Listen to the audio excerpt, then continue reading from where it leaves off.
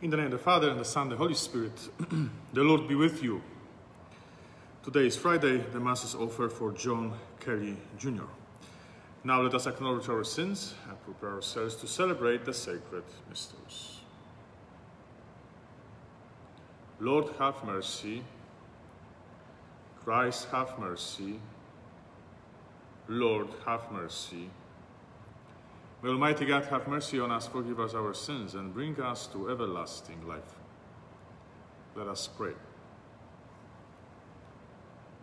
O God, hope and light of the sincere, we humbly entreat you to dispose our hearts, to offer you worthy prayer, and ever to extol you by dutiful proclamation of your praise. Through our Lord Jesus Christ, your Son, who lives and reigns with you in the unity of the Holy Spirit, one God forever and ever.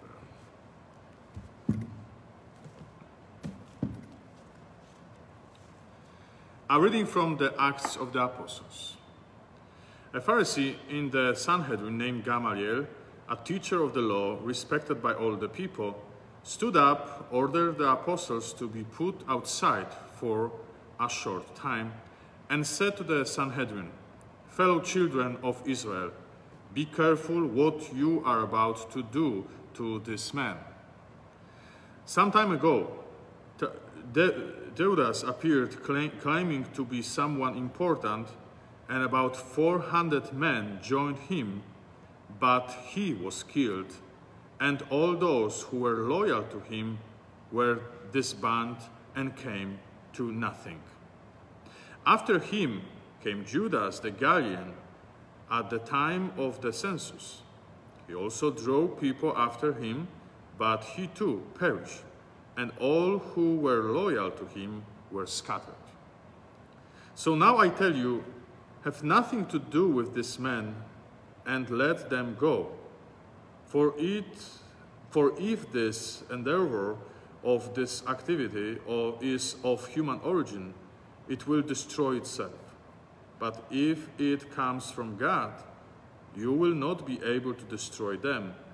You may even find yourselves fighting against God." They were persuaded by him. After recalling the apostles, they had them flogged, ordered them to stop speaking in the name of Jesus, and dismissed them. So they left the presence of the Sanhedrin, rejoicing that they had been found worthy to suffer dishonor for the sake of the name.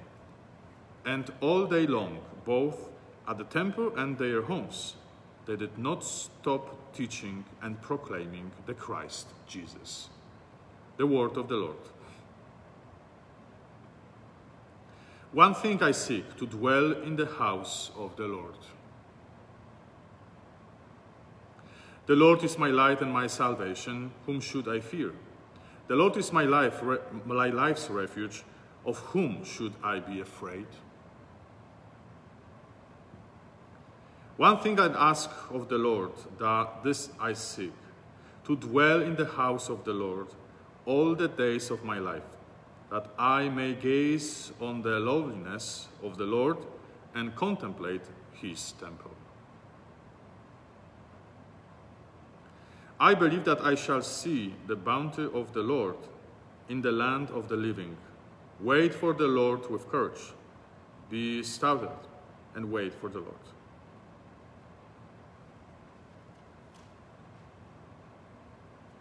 Alleluia, alleluia, alleluia. One does not live on bread alone, but on every word that comes from the mouth of God. Alleluia, alleluia, alleluia. The Lord be with you. A reading from the Holy Gospel according to John.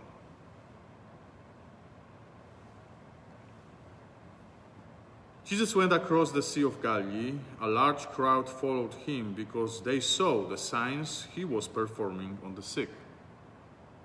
Jesus went up on the mountain, and there he sat down with his disciples.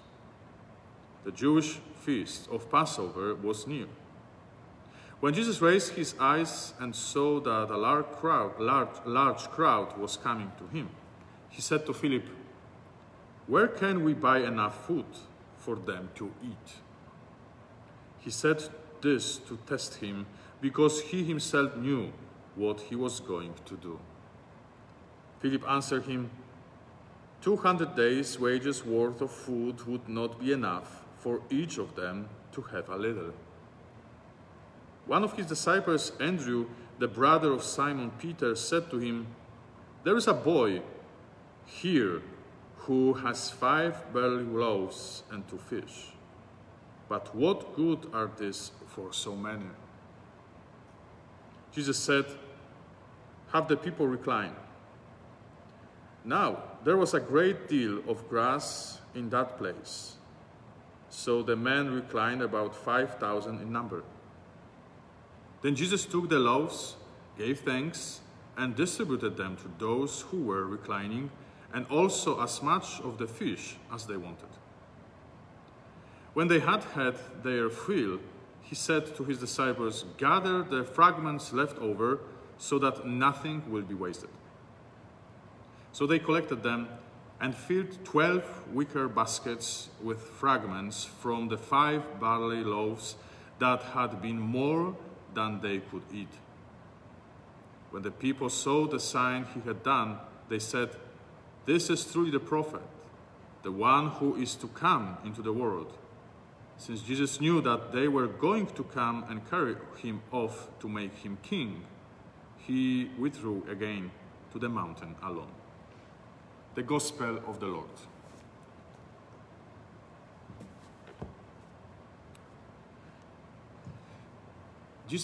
Today I want to pay attention for the one small little thing.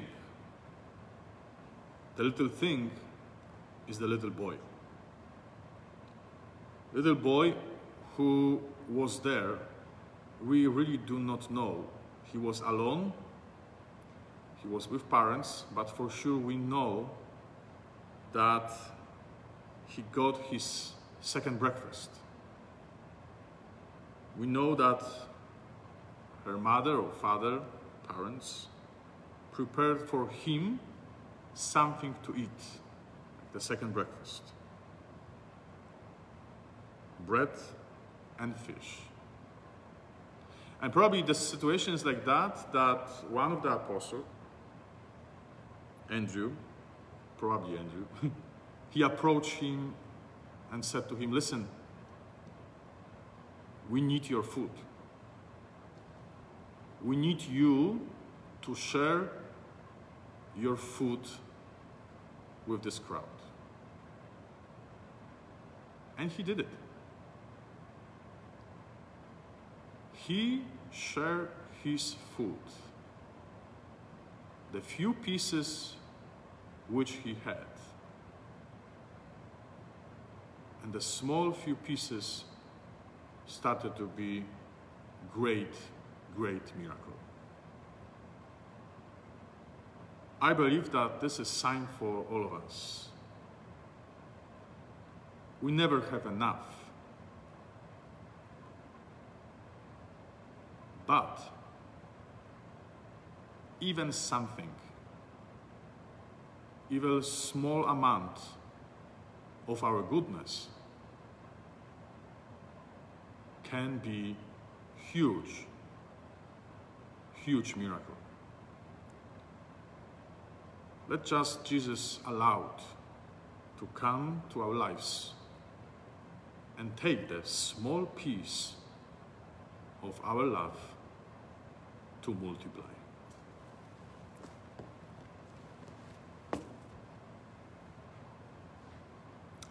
And now let us pray in all our intentions. A special way, let's pray for John Kelly Jr.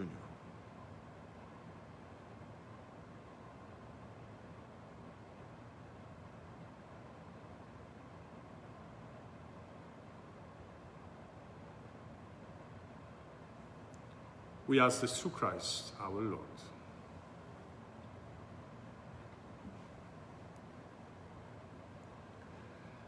Blessed are you, Lord God of our creation, for through your goodness we have received the bread we offer you, fruit of the earth and work of man's hands, who become for us the bread of life.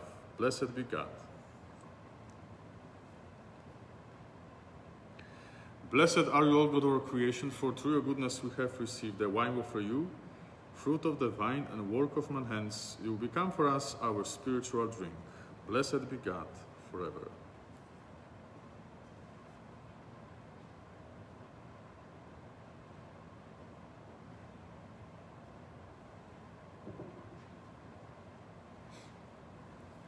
Pray that my sacrifice and yours may be acceptable to God, the Almighty Father.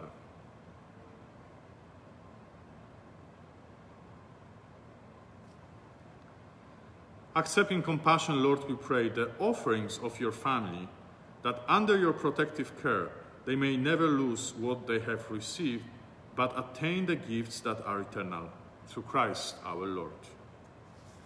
The Lord be with you. Lift up your hearts. Let us give thanks to the Lord our God. It is truly right and just, our duty and our salvation, at all times to acclaim you, O Lord, but in this time, above all, to laud you yet more gloriously when Christ our Passover has been sacrificed. He never ceases to offer himself for us, but defends us and ever pleads our cause before you. He is the sacrificial victim who dies no more, the Lamb once slain who lives forever. Therefore, overcome with paschal joy, every land, every people exults in your praise. And even the heavenly powers with the angelic host sing together the unending hymn of your glory as they acclaim.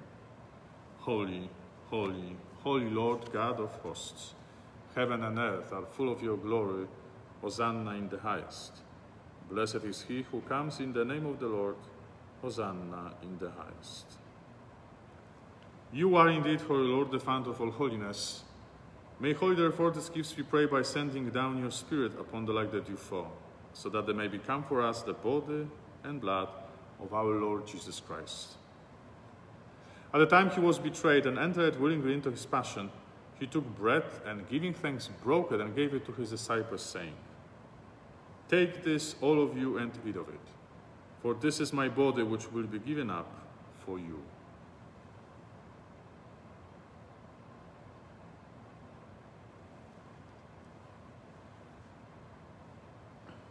In a similar way, when supper was ended, he took the chalice, and once more giving thanks, he gave it to his disciples, saying, "Take this, all of you, and drink from it, for this is the chalice of my blood, the blood of the new and eternal covenant, which will be poured out for you and for many for the forgiveness of sins. Do this in memory of me."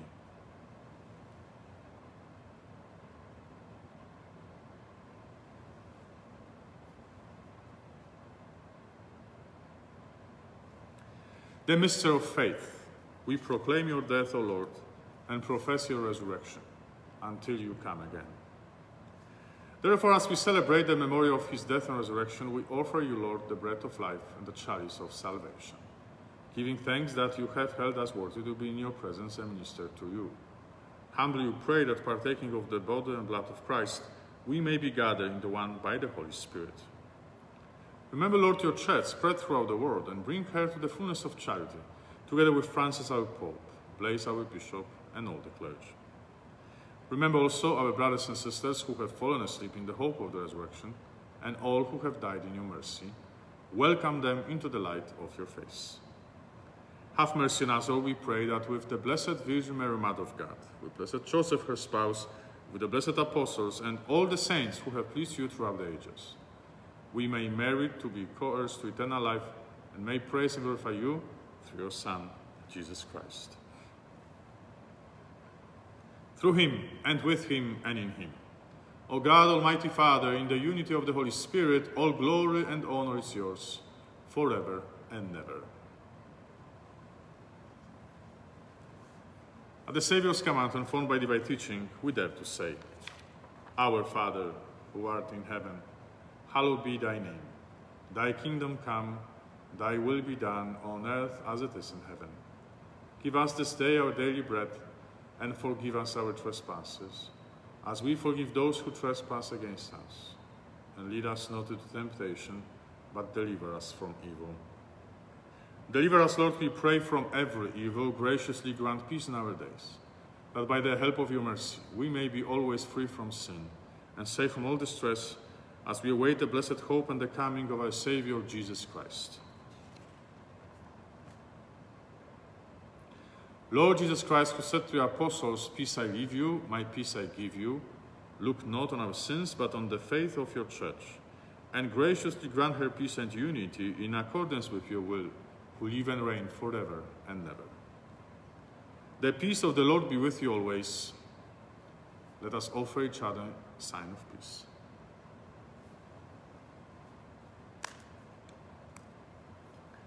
Lamb of God, you take away the sins of the world.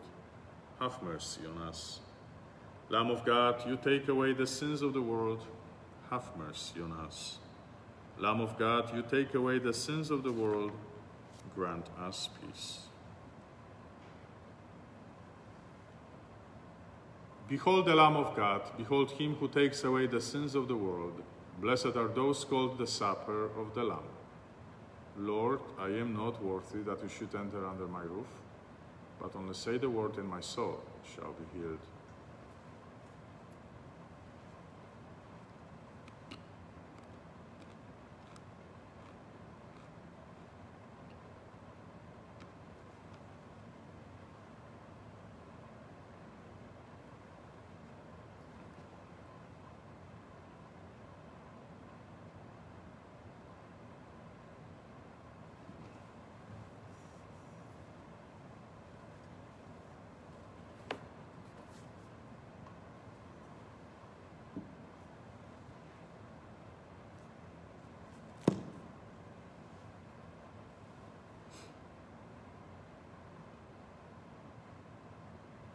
Christ our Lord was handed over for our transgressions and was raised again for our justification.